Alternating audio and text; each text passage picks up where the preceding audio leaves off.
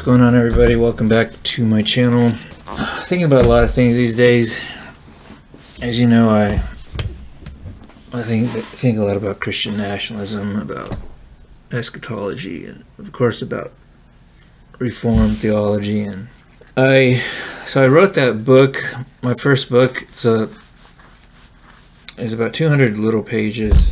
This book was the result of years and years of me trying to figure out what the Bible says about salvation, about election, about God's sovereignty. And so after I finished my master's in theology, I came up with an outline, and this was around COVID and everybody was at home, and I ended up writing it in a few months and came up pretty well. It's not really long, but I think it's complete and covers the basics. And then at the same time, I was thinking a lot about apologetics and presuppositionalism, and the way the apologists always talk just really irritated me. You know how they say, we can't know the Bible is true, we can't believe the Bible unless our human reason first proves that it's true, which is to say that human reason is a superior authority. And so it took me a little while, and that book was even shorter, and it's just an ebook, but it's all about trying to dismantle what they believe, what the apologists believe about human reason, and how they deal with atheism, how they deal with the gospel, with scripture, and how they think that they're doing God a favor by helping him, by pushing the Bible aside and saying, here's our big brain which figured all this stuff out, and now you can believe in God because of our intelligence, because of our reason, because of our science and our evidence. And of course it's nonsense. So I wrote that, and so now I've been thinking a lot about Christian nationalism, as you know, and how it relates to eschatology and the law of God, and how the law of God relates to the gospel, and how we must have the law of God as our law, as civil law. And we used to, back when America began. There's evidence of many localities, many states giving honor to God. There's something I read about Hawaii when they were first created. They talked about Jehovah. They mentioned Jehovah. And so all these things, and my plan is when I finish this book on Christian nationalism, and again it's going to have eschatology, it's going to have post-mill, it's going to present the ideas and say, because I believe post-mill is basically Christian nationalism. All kings, all nations, like MacArthur keeps saying. All kings, all nations. In the history of the church and how it's expanded over time, fulfilling the prophecy in Daniel. I think it's Daniel 3 or 4. And but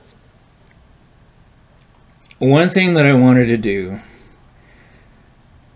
is talk about the Enlightenment, and because I think the Enlightenment was basically the beginning of where we are now.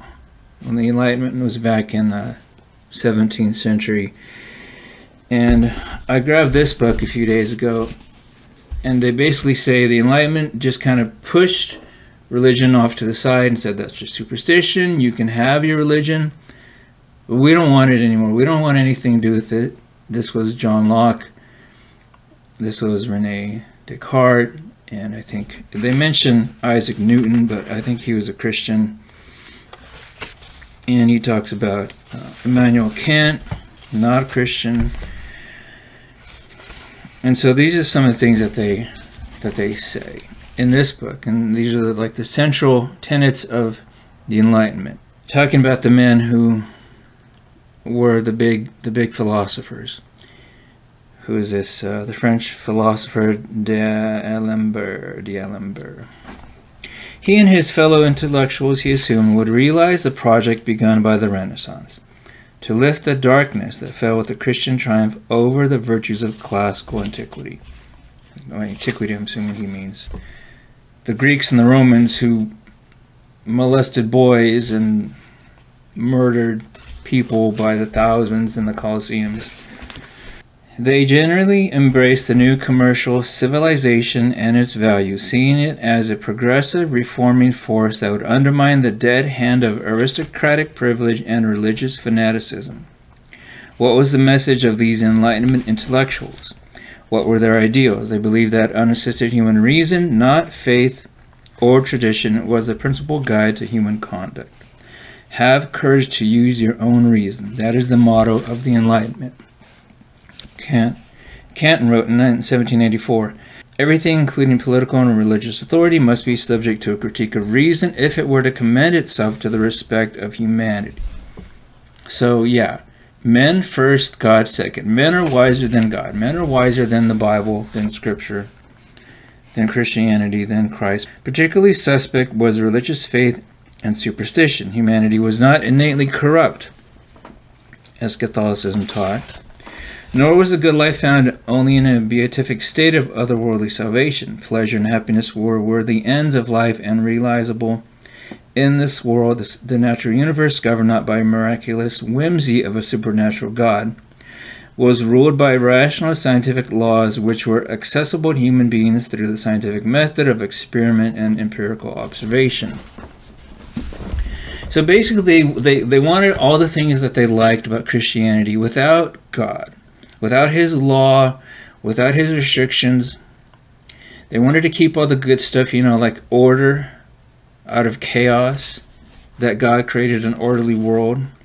They wanted, the knowledge that God gives us when we explore and observe. They just didn't want the restrictions, to their own pleasures. Science and technology were the engines of progress, enabling modern men and women to force nature to serve their well-being and further their happiness. That's part of Genesis 1. Subdue the earth, and that's what God commanded. But they also wanted to keep part of Christianity and also serve their own pleasures. And this is what he says right here. The Enlightenment valorized the individual and the moral legitimacy of self-interest. It sought to free the individual from all varieties of external corporate or communal constraints. Yeah, like the Word of God. Like the church says, you shall not murder, you shall not commit adultery, you shall not steal. And it sought to reorganize the political, moral, intellectual, and economic worlds to serve individual interests. Virtually all the Enlightenment theorists followed the lead of Locke in demanding religious toleration. Religion removed from public life and public authority would be reserved for the private sphere of individual preference and individual practice. So, a big part of what I wanted to put in this book was to go through this Enlightenment philosophy and try and trace how it's led us here to where we're murdering our own children, we're castrating them. These kids at this school in Utah, people who dress up in costumes of animals are apparently distracting other students at the school. Not only do their classmates go to school clad in animal getup, but they act like it too, licking, biting, and scratching other students. Pretending to be like animals. Pretending to be animals. Dressing up in costumes, growling and biting, and just being insane. Part of that is this whole thing that started years ago, which was all your feelings are valid. Validate your child. Indulge their self-esteem, everything that they think and feel, pursue your inner child. All this nonsense started years ago. And it's come to this. everything that you want, every insane thought, every idiotic, ridiculous thing that you can imagine, it's all valid. We have this lady a few years ago. This was a lady of Wikimedia or Wikipedia. They're like a company that runs Wikipedia, questioning the concept of truth. What is truth? Do we need truth? Can we live better if we say there's no such thing as truth? And that's what Kant said. Was it Kant or Descartes? One of them. They're all the same.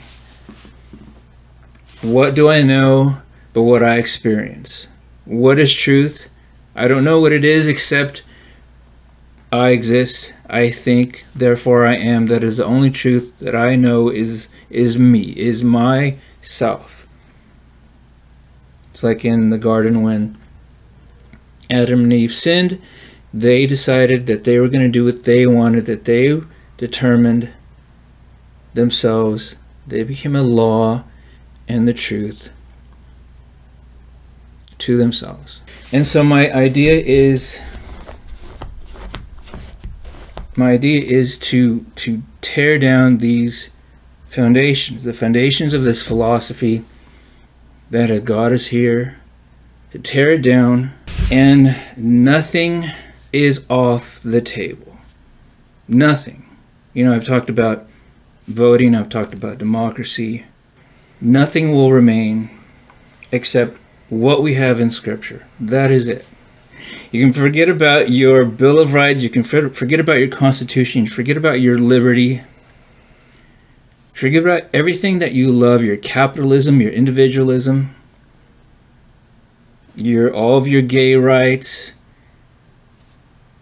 Nothing except what God commands, what God has given us. We will tear everything down to the foundations, and then we will tear out the foundations and light them on fire for all time. This garbage will end. The garbage of Darwinism, of the Enlightenment, end it. We will end all of it and everything that followed because of it. I don't care. I don't care anymore. I talk big, and I always wonder when this finally comes and I have to actually do something, will I be able to? I don't know. We'll see. We'll find out. I'm a little tiny nobody in my tiny little apartment saying a bunch of big things that I don't know if anybody's listening, but we will see. And it's going to take me a while. I have so much to read. I have books on the Enlightenment, I have books on history, I have books on eschatology. What else? I have books on Christian nationalism. I have books about people that don't like Christian nationalism. And I have all this.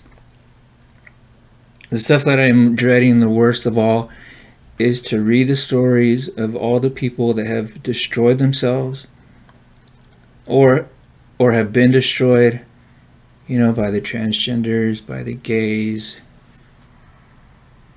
by the government. There's so much out there. It's insane. That's I'm not looking forward to writing that. That's going to be the first chapter, but I mentioned the other things, the books that I wrote, because I'm going to put them all together, and this is just a wild thought, but it's going to be a primer for Christian nations. Reformed, soteriology, the sovereignty of God, election, salvation, all that stuff, and then presuppositionalism, which goes hand in hand with ripping this stuff down. Because this is basically classical apologetics, except for philosophy, political and social philosophy. It's the same thing. It's the same underlying idea. Human reason, human science. We'll build everything on top of that. That's what the classical apologists believe. And so those are going to go together. I'm going to put them together, and it'll be one, well, it's going to be a fatter book than the other one. But that's the plan. And anyway, like I said before, please pray for me. That's what we, this is what you guys have to look forward to. It's going to be a wild ride. Hondo, Hondo, Hondo.